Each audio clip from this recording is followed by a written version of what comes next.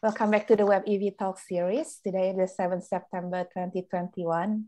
And it's my pleasure to welcome Tamas Korcsmaros from Earlham Institute and the Quadram Institute in Norwich, UK. So Tamas is a tenure track group leader working with both experimental and computational approaches to study cell-cell and cell-microbe interactions in the gut. He is a system biologist with particular interest to study signaling networks, host microbe interactions, autophagy, and using intestinal organoids and multi-omics methods. His group aims to understand biological systems related to gut homeostasis and to facilitate precision medicine and personalized microbial therapies in the field of inflammatory bowel disease.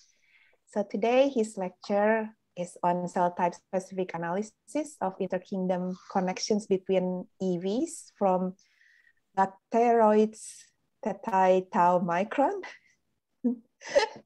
and cells from healthy and IBD patients. So before we start, I'd like to thank our sponsor, Horiba Scientific, who's generously sponsored this session. And please go to patreon.com and find WebEVTalk if you like to sponsor us or direct message us directly. Okay. Good morning or good evening or good afternoon for someone. Just checking, is everything okay with the sharing and the sound? All good. Okay, excellent. So it's my great pleasure to present our work on Bacteroides thetaiotomicron. And that was the last time I mentioned this mouthful name. It will be called Bt for the rest of the talk, and basically on a cell type specific analysis that we did. So as mentioned, I'm working in the UK and in East Anglia in Norwich in two very nice institutes. One is the Earlham Institute, which is a more computational omics generating systems biology institute. And next door, there's the Quadram Institute. The building was just opened before COVID. And it's a really nice new institute where we are studying gut health with a really large endoscopy unit, belong to the hospital, nearby hospital, and then our labs above that. So it's a really nice multidisciplinary place to study host microbe interactions. And the key aim for my group is to study cell-cell and cell microbe interactions. I'm particularly interested about gut homeostasis, precision medicine, and how we can use microbial therapies in inflammatory bowel disease, a disease type I'm going to introduce. And this is my group. They are really a nice set of people with different backgrounds and expertise. Our group is, as I mentioned, interested about gut health, and we generate lots of omics data, or we use publicly available data. And our forte is basically on this side, on the blue side of the circle, how we can integrate and use and interpret this data, and then doing in vitro validations or going back to some clinical studies to validate or translate our results. And the group is particularly interested about signaling networks, be it host microbe interactions or patient-specific ones, and the other things were mentioned in the introduction. So today, the talk will have two introductory parts. First, I'm going to highlight some challenges that as a former experimental biologist, currently systems biologist, I see as challenges, mention some opportunities that tools that we have developed to tackle these challenges and might be relevant for some of your projects. Then I will highlight one specific one, which is about how to look at host microbe interactions. And the second part of the talk, or most of the time, I'm going to talk about the specific case study where we apply these approaches to study how EVs from Bt can have a cell type and condition specific effect. So let's start with these key challenges. And the key topic and the key theme basically over during the whole talk will be related to this specificity question. And there, when you say specificity, what I mean is that Often it matters which part of the cell there's an interaction. Is it a mitochondria, nucleus, cytoplasmic, membrane-related interaction?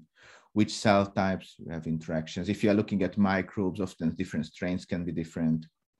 So tissues, diseases, patients. So on the upper right corner, you can see a very nice figure from a colleague of mine about the importance of why single cell transcriptome analysis is important. So if you have, let's say, 6 different cells and each expresses different genes that you see with the different circles, then you get such co-expression matrix, basically knowing that it's usually blue and red that are co-expressing, and blue and red are not co-expressed.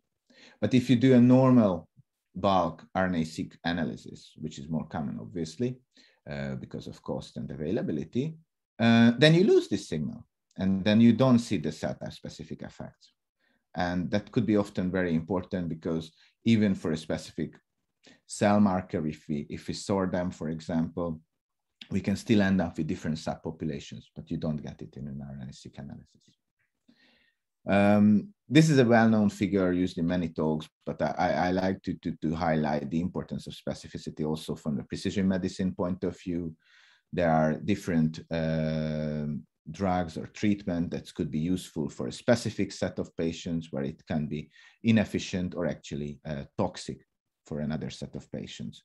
So these are also important things to understand, let's say, the conditions a given host is in. And all these are very important for personalized microbial therapy, where we would like to understand which microbial treatment could be useful for which set of patients, which cohorts. And I think in the next couple of years, decade, this will be a very interesting and exciting opportunity in medicine. But the key message from all this is basically that if we just randomly investigate a cell or a patient population, we can easily miss a signal because we average the values with bulk RNA sequencing, for example. The other issue is that I often see is that we combine lots of data, but we are basically just aggregating it just to have a bigger data set, bigger cohort or more coverage. But if we do it without filtering or without proper approaches, we can create very artificial data sets which can contain false positives. So the last introductory slide from this section is basically about the key question in biology is often to connecting the genotype with the phenotype. And for that, we often generate different omics data sets, proteomics, transcriptomics data sets. We would like to combine them, do different statistical analysis or machine learning recently more and more, basically to have a better understanding what is in a specific system, biological system. And when we were able to integrate these omics data sets, we would like to interpret them. And often networks or pathway diagrams are used to connect a priori biological knowledge with the omics information. And ideally, all these will improve prediction of health and diseases. But to achieve this, we need multiple things. And I just listed here a few. First of all, we need scalable and reusable pipelines. Pipelines that experimental people can use easily. You wouldn't need programming knowledge for that. It can help, but you wouldn't need it. That are able to integrate multi-omics data and look cell type specific signaling pathways. So we can understand better what is happening in a specific cell type. In an ideal world, we could include genotype variation of different patients into these models. And as going out from just looking at host human cells, understanding better what is in the microbiome, be it in the gut or in other parts of the body. And there's a bioinformatics computational story behind all this, that how you can store and query it in a very efficient way. And in this slide, I just summarized some of the tools we have developed because it might be useful for your project. The first one is not particularly, I guess, that's basically a really modern big data storage system that we just published called Sherlock. But our network resources could be particularly relevant for your studies. So 15 years ago, we developed signaling, which is a signaling pathway resource, contains lots of relevant pathways in a very, very good detailed level of relevant in cancer or development and other immune functions. And we have two specific resources. One is focusing on autophagy, very key cellular process, and the other is NERV2 and oxidative stress related responses. So if you are working around these topics, these network resources could be really helpful for you. But there are many other resources, dozens of them. And we created a project with a colleague of mine, Julio Saez Rodriguez, called OmniPath, where we basically realized that people often struggle how to access these pathway data and what they can do with, how can they select which resource is good for their project and how they can access it.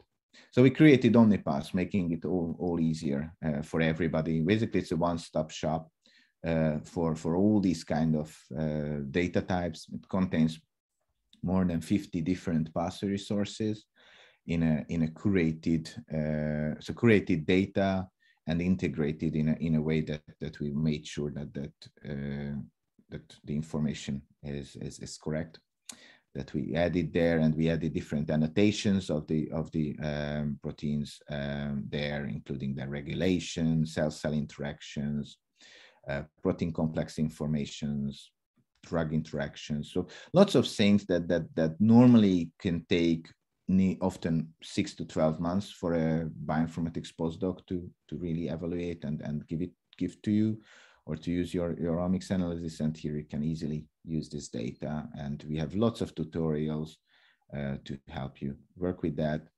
It's available in multiple languages, R and Python, but also in Cytoscape, which is a graphical interface. So it's a really nice tool to look at this type of data without any programming, and it's right away visualizes everything. So after you have, and we have these network resources, we want different pipelines to analyze multiple times data sets and visualize them. One of the pipelines that we are working on is called iSNP, which is a precision medicine tool. I will not have time to talk about it today, but it's quite relevant to distinguish networks in different patients. SCOmics, which is a really cool platform to work with single cell data. I'm not going to highlight it further, but the analysis I'm going to show was actually run on this. And microbiomics, which is basically a host microbe interaction platform, and I'm going to talk more about that.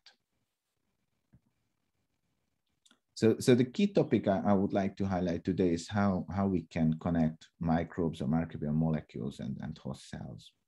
And this microbiomics platform has two parts. One is still under development. I have a final year PhD student who's just finishing it, which is a really nice machine learning based approach to look at microbiome data, multiple readouts from the microbiome, and through supervised and unsupervised approaches, identify features. It could be microbial sequences, molecules, strains that are somehow different between two conditions, let's say a healthy and a diseased phenotype. And the other part is the microbial link pipeline, which we published last year, where basically we are taking proteins from the microbiome. In this particular first publication, we use a metaproteomics data set. And we take proteins from the host cell, and then we try to connect them. I'm going to mention how. And then look at that after this binding, what kind of signaling chains are happening in a host cell. In this use case, we were looking at autophagy regulation. And if you are interested about different approaches available, we recently published this review in Frontiers in Microbiology. So you can see other really good approaches there. So looking at this microbial link pipeline on the right side. So the idea is that we take microbial molecules, which could be coming from bacterial extracellular vesicles, can be surface proteins, can be metabolites. And we are interested how they can affect human cells For that, we take human molecules from human cells. And we try to identify first protein-protein interactions. We are working on metabolite interactions as well, but I would like to focus on protein-protein interactions today. So microbial protein, host protein interactions. And then after establishing which proteins can interact, we are interested in what is happening downstream, what kind of signaling pathways are getting transduced, and then measure the differentially expressed genes on a host cell.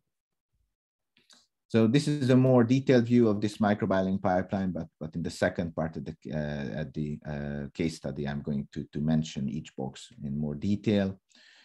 Basically, the idea is that we take multiple resources to predict the protein-protein interactions. We have multiple quality control steps to basically decrease the number of potential interactions to the most reliable ones. And then integrate the different a priori information and signaling pathways to really look at those specific reactions that we feel that are affected by this interaction. And what is really important here, and in a way, the key thing I would like to highlight in our work is the importance of what kind of host transcriptomic data you are using for that. As I mentioned, you can use bulk RNA-seq data, and in many projects we have done it before. And then you have a healthy tissue-specific network, and then you have a disease tissue-specific network, and you can identify differentially expressed genes. And then you can say that, okay, so these genes have some kind of differential expression, so probably they are important in the disease. Looking at the functions of these DAGs, often actually you can interpret and identify which functions are relevant. The technological advancement now allowed us, on the other hand, to look at single cell level and cell type specific analysis, where for each cell type, you can have different set of genes. And it means that you can generate cell type specific networks instead of a tissue level one, which means obviously more data, more differentially expressed genes, but a better granularity to look at what is happening and what is changing. And I think this is really important when we are looking at host microbe interactions. And we would like to understand what these extracellular vesicles produced by different gut bacteria are doing with us, because they are, and that's the key message of this talk, they are doing different things to different cell types. And while it's not surprising to hear that, I guess, in most of the published studies, because of technological limitations or computational biology limitations, these things were ignored. So I think it's really important to consider that these interactions can have different cell type specific effects. And as I will point out, also they can have different effects depending on the condition of the host. So our main focus here is Bacteroides thetaiotaomicron, which is a gram-negative anaerobe, and it's a really dominant commensal bacteria in the human gut, and it produces different BAVs, bacterial extracellular vesicles, which are really important in interkingdom communication. Multiple papers showed this earlier, and they also known to regulate immune homeostasis.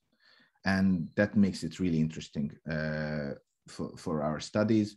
Also, it's known that it can have basically an anti-inflammatory response by affecting different immune cell types, Tregs, Th2 cells, Th1, Th17 cells, and producing IL-10 and other anti-inflammatory molecules.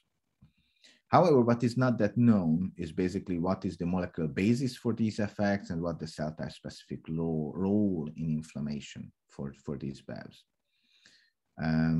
And the disease I'm particularly interested and combine this and integrate it to this project is inflammatory bowel disease, which is a kind of a really complex disease. There is some kind of genetic background for that, dysregulation of the immune system, and some changes in the intestinal microbiome. For example, there is much less Bt in the gut of these patients, but we don't really know what is actually happening there. We just realize it eventually. Two major types are Crohn's disease and ulcerative colitis. Today, I'm going to focus more on ulcerative colitis, which is an IBD type, which is relevant in the rectum and in the colon. And there is an issue that currently the treatments are really ineffective for these patients, unfortunately, and the prevalence of the disease is worryingly increasing in the world, now appearing in countries where 10, 15 years ago, there was no real prevalence of the disease. And because of all the symptoms, basically it affects not only the actual patients, but their families. They are not, 20% of the patients are not able to work properly. So the course of the disease is basically that eventually after some triggering events, which we don't really know, there's some kind of flare in the gut, and then after giving some treatments, there's an induction or remission of the disease. And in most of the cases, unfortunately, the disease comes back, and that's why treatments are ineffective. My group's key aim is to keep the patients on this remission part, and we feel that BT and bacterial therapy could be a key to achieve that. The gut looks like this in a healthy colon or in an inflamed colon. So there are different cell types that is really important to understand. When you have an inflammation, you have different inflammatory cells coming closer to the epithelial layer. Often there are leaks, meaning that the bacterial content of the lumen can easily access different resident immune cells easier than in a healthy situation because you have less mucus. And so there are different cell populations. That's an important thing. And because of all these things I mentioned before, BT have been already studied in preclinical mouse models of IBD. And it was found that actually it can suppress inflammation. So it seemed that it could be a really interesting approach to develop bacterial therapy or microbial therapy for IBD patients. But as I mentioned, we don't really know why they are working and how they are working. So we defined this project to develop a pipeline, most importantly, to look at inter and intracellular interactions between BEF proteins produced by BT and host proteins. And we selected a few immune cell types that we were interested to look at that. And for this particular project, we just generated, actually for a previous project, we generated with a collaborator BEF proteomics data in Simon Carding's group. And from the public domain, we got single-cell transcriptomic data. In an ideal world, we would do everything in our lab, and we have some ongoing experiments where we have such own multi-omics data sets. But actually, to develop a pipeline, existing omics data sets already peer-reviewed and assessed by multiple colleagues are actually often better. And when we have this, we want to compare the cell type specific differences between healthy and disease condition, in our case, UC. So for all these cell types, we had from healthy patients and also from inflamed conditions. So as I mentioned, we had these proteomics data sets. We had the single cell data set I mentioned, and then we used different omics, different network data sets and pathway data sets to look at the a priori information I'm going to show to you. So the workflow, how we did this project was that we took this published single cell data of different cell types from healthy and UC patients. We selected like dendritic cells and monocytes and macrophages. And then using this OmniPath resource I mentioned, we created cell type specific networks in the Cytoscape tool. And we specifically looked at the toll-like receptor. And I'm going to highlight the toll-like receptor today as well. Then to understand what the proteins that BEF contains, what they are doing, we predicted how these proteins can interact with those proteins that are probably expressed and present in these cells. I say probably because it's important to understand that the source data from the host cell is transcriptomic data, not proteomics data, unfortunately. So just based on the differential expression of the mRNA molecules, we predict that they will be translated. It's not always the case, so it's all important to keep that in mind. And then basically we are combining the two information, the information that BEV proteins can connect potentially to host proteins, and which host proteins are present in this particular cell type in that pathway. So to connect BEV proteins and host proteins, we have an in silico protein-protein interaction prediction pipeline, which works like that we take the information, the sequence, or if possible, structural information of these proteins. We are looking the domains. In this example, we are looking the different protein domains and the microbial proteins, and we are looking the different amino acid sequences, motifs on human proteins. These motifs are short sequences in a protein and could be really relevant for target sites of these domains that are present in host proteins, but also analogous domains can be found in microbial proteins. And we are using Earlham and InterProScan as really nice established tools for such information. And when we combine them, we could potentially predict the microbial host interaction if we identify a target site in a particular protein for a particular domain of a microbial protein.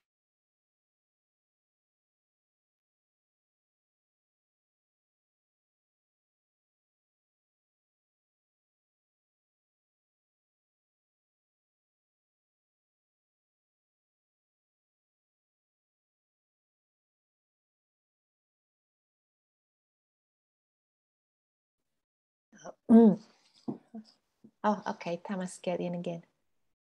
Yeah, it looks like you dropped out shortly.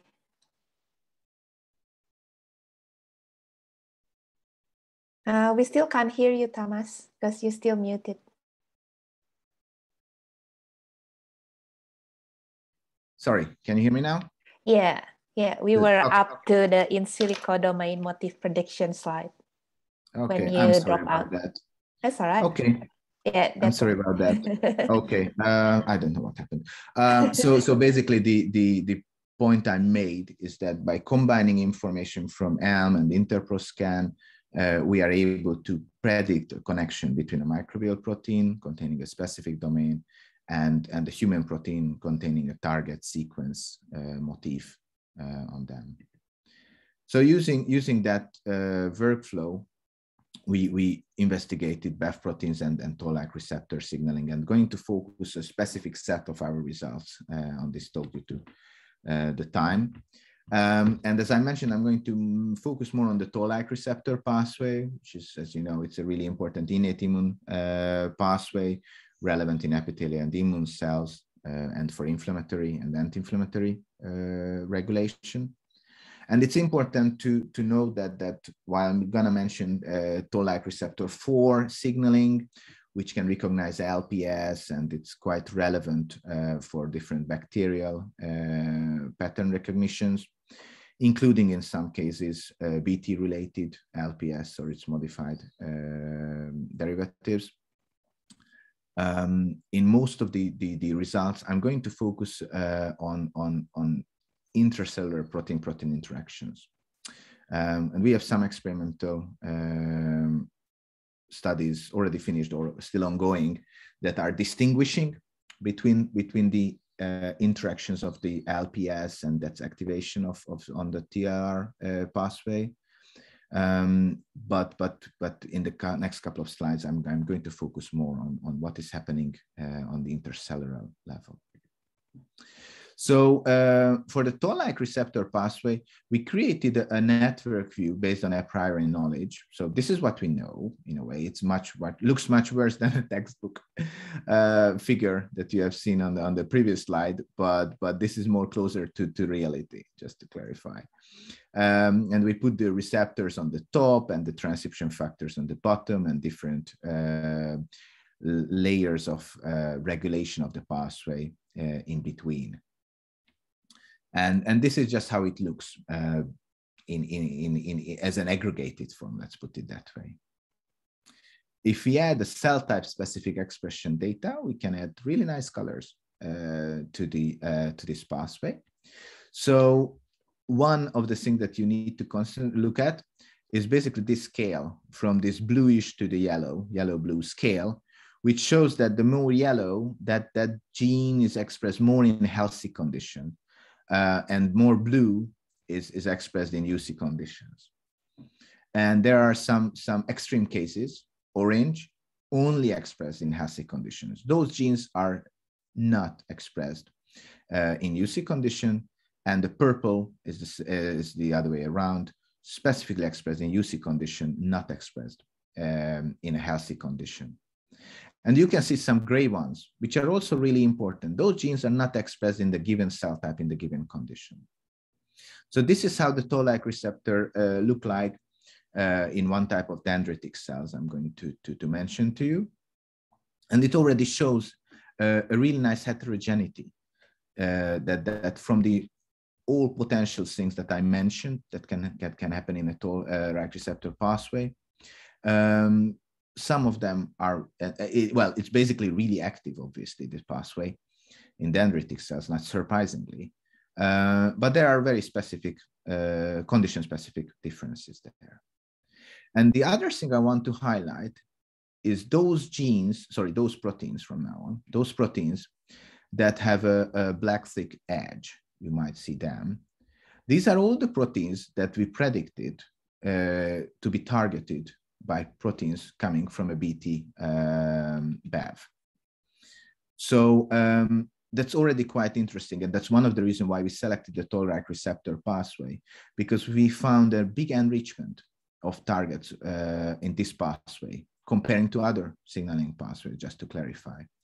So if I would look at another signaling pathway like VNT, for example, or Notch, I wouldn't see that many targets, but somehow we see that the toll-like receptor pathway contains many proteins which are somehow targeted by BAF proteins.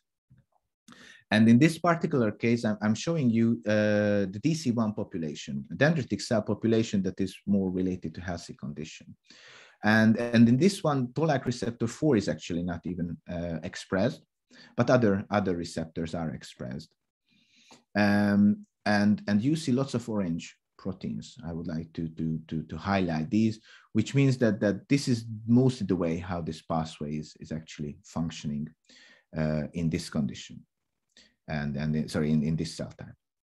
If we look at the DC2s, which are more the inflamed condition-related dendritic cells, we see a very different pattern. We see that most of the proteins are present even in a healthy condition, which makes sense because that's the role of these dendritic cells to be more reactive. And also I would like to highlight these three purple guys. So three proteins that are only expressed in UC conditions. So that means that when there's a disease, there could be a major disruption in how DC2s are working. And many of the interacting proteins of these are targeted by BAVs, which could actually mean or potentially explain why they could be beneficial. Because if this guy is not working properly and its interactors are being targeted, it could actually balance and compensate for the loss of the signaling activity there.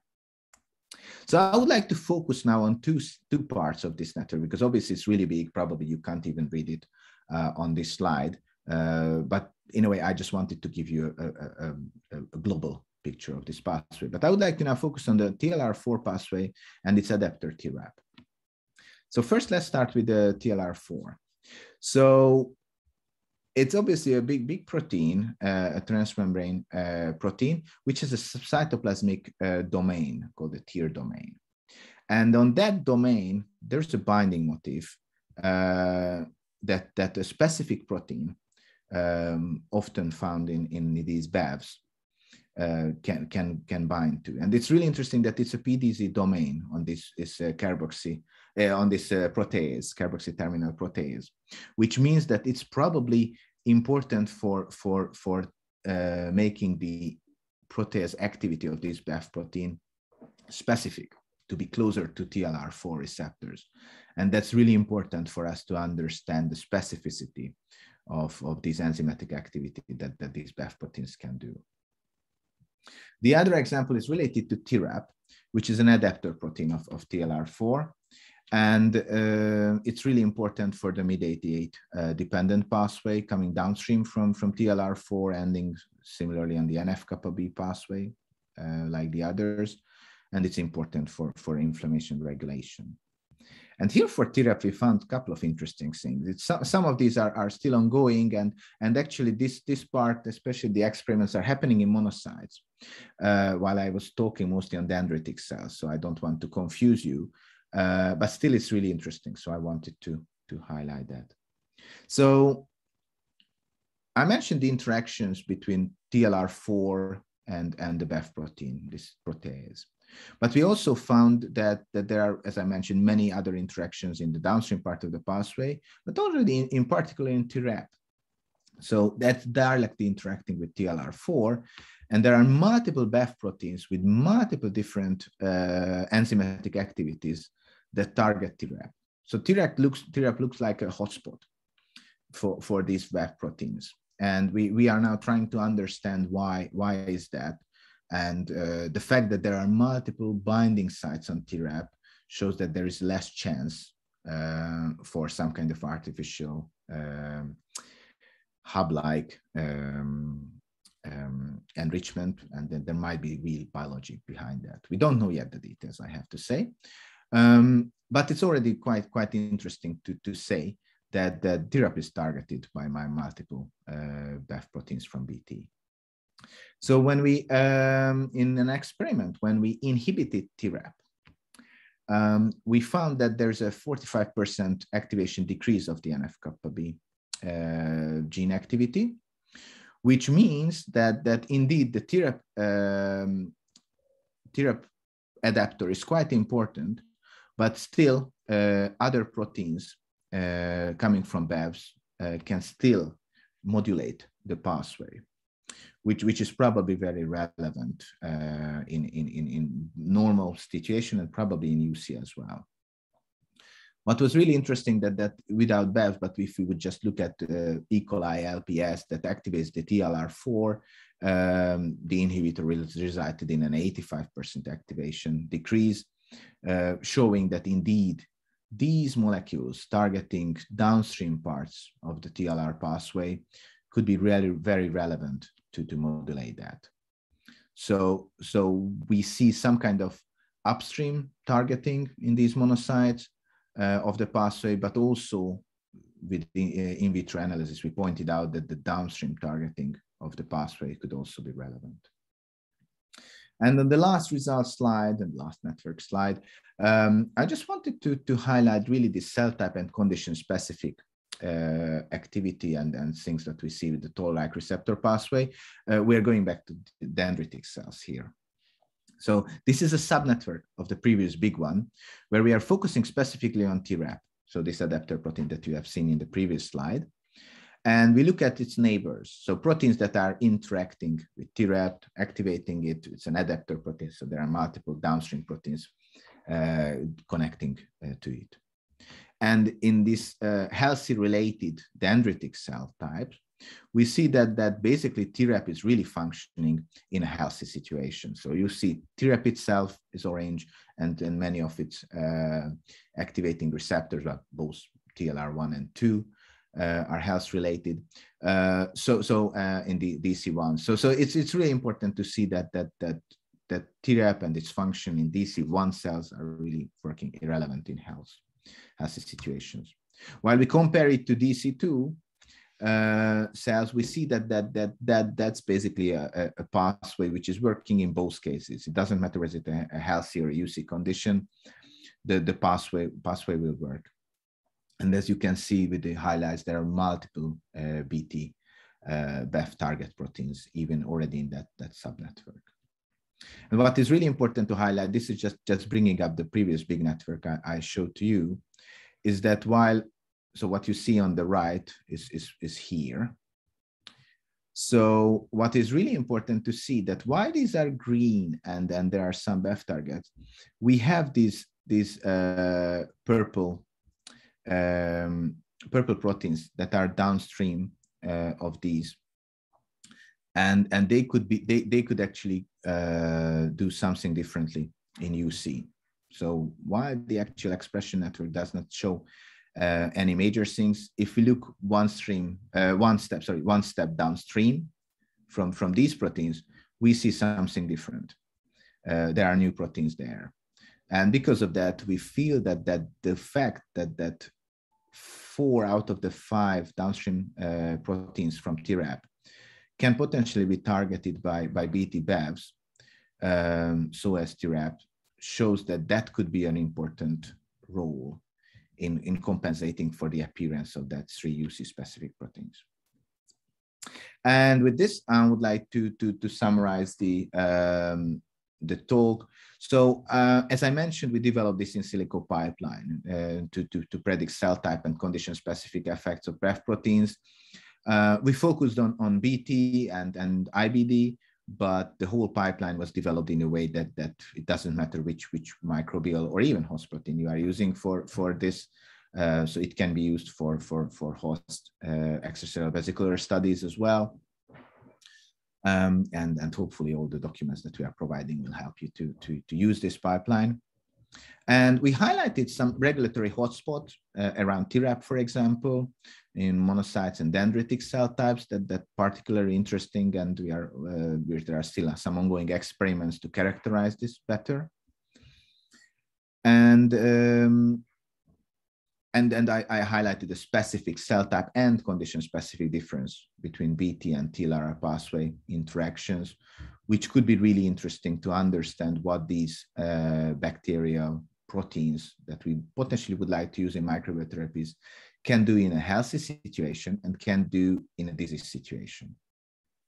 So just going back to the IBD slide I mentioned earlier, it really matters when we are giving a microbial therapy for a patient. Some microbial therapies could be really useful for a patient in remission, but probably ineffective if we give it too early when they are in an inflamed situation. While some microbial therapies could be really efficient to decrease the inflamed situation, but they might not be as useful to keep the patient in remission. And this is a really key question to define future microbial therapies in IBD, and such cell type specific and condition specific analysis can bring us closer to that, we hope. Obviously, there should be further work needed to characterize the effect, for example, of these interactions. I mentioned lots of Bt BEF protein interacting with TLR pathway proteins. We need to characterize, we are working on some of them, but we need to characterize better the effect of that. Is it an activatory or an inhibitory interaction, for example, and how it is actually changing downstream effects. And the final take-home message is basically that I think for any future experimental design, it's really important to take into account different cell types. Even if you can't do single cell analysis, often in our lab, we are doing sorted cells. So just to make it more specific than just bulk RNA analysis, it's really important to distinguish between cell types. And I already highlighted the potential for that in probiotic supplementation. Okay, and if you're interested about more details, we have a preprint already available in bioRxiv. We are currently working on the revision of that. We received really good and very constructive feedbacks from the reviewers and the editor. So there will be hopefully a new version for that. But until then, if you would like to see the figures and then the current state of the manuscript, you can see it in the preprint. And if you are interested about the pipeline itself, this is a link where it can be accessed, and then everything is open access there. And with that, I would like to thank my group for their great work, especially Leila, who's a final year PhD student in my group and did most of the computational work. And we did this whole work with the Carding group in the Quadram Institute. They are a really great group working with Bt for many years now. and then they are doing the experimental part of the project. And as I mentioned, if you are interested about any pipelines or tools that were mentioned, this is a website where you can access that. And if you have any questions, this is my email address, and I'm really happy to address any questions or direct you to the relevant person or tool. Thank you very much for your attention. Looking forward to your questions. Okay, thank you so much, Tamas. Great presentations and wonderful tools available for us to try that. As a non-bioinformatician, I guess my question will be, do you have suggestion how to start setting up the experiment? So how many data do we need, and how can we prepare ourselves best to actually get this sort of like informative result from using these tools that you're developing? Yeah, it's a good question. So what's the minimal set basically that you can use, right? Yeah, so I think it's not easy, by the way, it's not an easy question. I think it's really relevant that first you understand your biological system, and have a very specific question. So in most of the cases, the issue is coming from the fact that people are just generating big data and different omics data sets, and they would like to do something with that. And it's much easier and then more efficient if you already have a hypothesis, and you generate data related to that hypothesis. So in our case, basically, we wanted to understand the connection between BEV proteins and the host. And for that, we used this proteomics data set from one side and transcriptomic data set from the other side. So there are many other data sets that can fine-tune this better. I mentioned that there might be still some false positives in this analysis, or not enough details on what is happening. And I think adding more information can help to create better results. But I think as a minimal set, I think just having one type of reliable information from one of the elements in your system is a good start.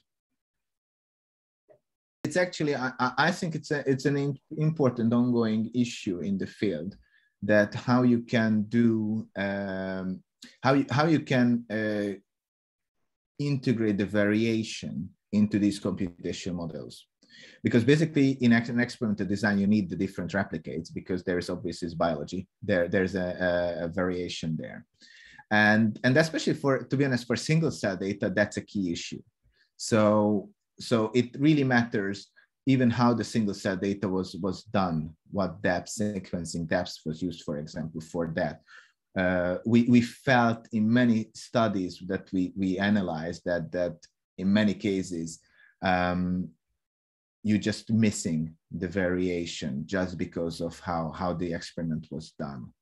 And then that means that you can create either artificial results, or you are missing the signals. In many cases, that's the case actually, which is really sad, because the experiments are really expensive already. So it would be nice if there would be better readouts for that.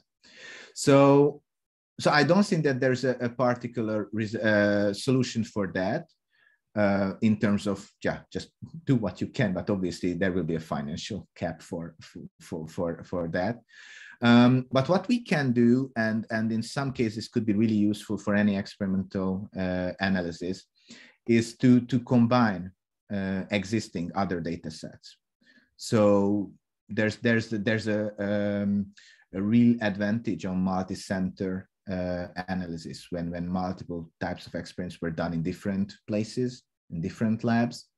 Some have already been published, might be, and combining them. And then it's not an easy thing to combine, but if you are able to do that could help. Just to give an example, in this single cell data set we used, there were 51 different cell types, and we identified 10 out of the 51 that was the same as in another study. So we had 2 studies in 2 different labs focusing on that 10 cell types. And when we did that analysis, we had much better and then probably more reliable results, but it was only 10 out of the 51. So you are losing and gaining always.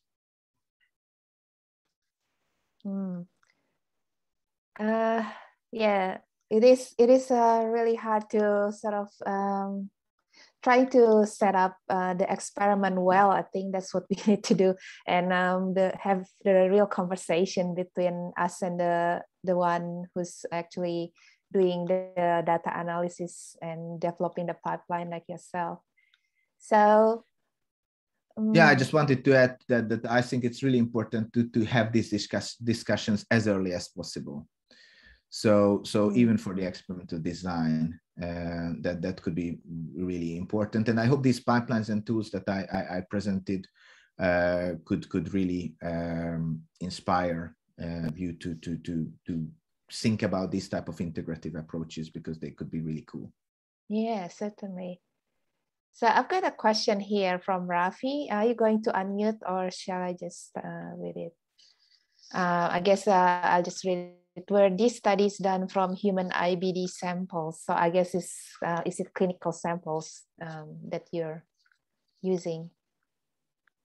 Yes. So in this particular study, what they did was basically they had, I think, 18 IBD patients. And they actually took samples, biopsy samples from the inflamed side of the gut. That's the sample type we used in this particular study. But they also did sampling from a non-inflamed side of the same patient. And again, we just talked about variation. That was really cool for us, because then it meant that from the same genotype, same patient, we had non-inflamed and inflamed data. But for this analysis that I showed, it was from healthy controls and then the IBD patients. Yes. So maybe I was missing this information, but with the single cell sequencing, so then how many percentage of data is actually we can see as extracellular vesicles? Can we actually tease that out?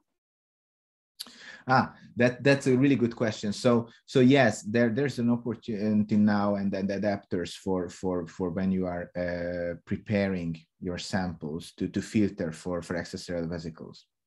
So actually you can do that, and in a way what is interesting is not even the single cell sequencing, but the proteomics analysis or metabolomics analysis.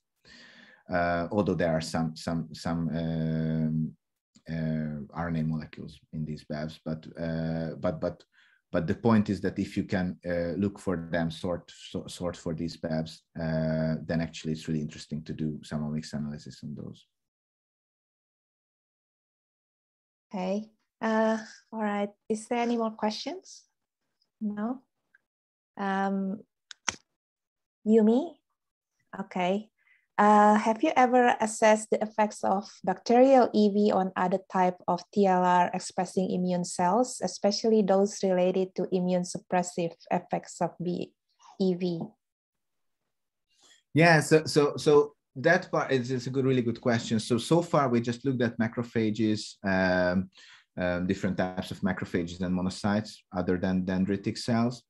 But that's something that we are currently discussing, what immune cell populations we should really focus on, because as I mentioned, the main message of the talk was that all the cell types and conditions are really different, which means that if you would like to do a focused analysis, you can't analyze everything. So yeah, I agree that it would be really important to look at that. For me, the immunosuppressive effects, I'm particularly interested about dendritic cells, to be honest. I think they could be really important, and it has been shown before that they are really important in IBD. But there could be other cell types, so I'm not ruling that out, obviously. And last questions again from Rafi. How did you make sure that EV is only from Bt, not from other bacteria? Yeah, so that's a really good question. I didn't mention the experimental design behind that. So the source for the Bt proteins were coming from a germ-free mice, which was monocolonized with Bt. So in theory and in practice, there shouldn't be any other bacteria there. Okay, that's great. I think with that, I'd like to conclude the session.